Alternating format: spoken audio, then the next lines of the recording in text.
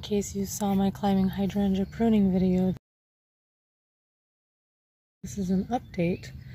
Look how leafy it's gotten.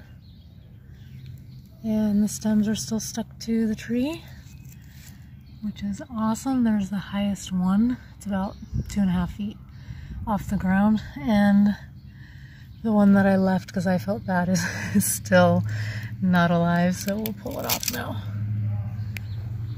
Sorry, buddy. I don't know what happened. Did leave some of its little roots stuck to the tree. Let's check out the climbing hydrangea today. Oh my gosh, it looks so good.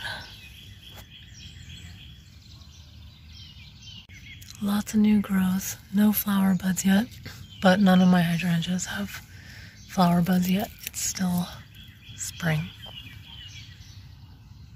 Here's a spot that had a broken branch that led to the tree with a gap. And it has leaves coming out of the node. So that's huge.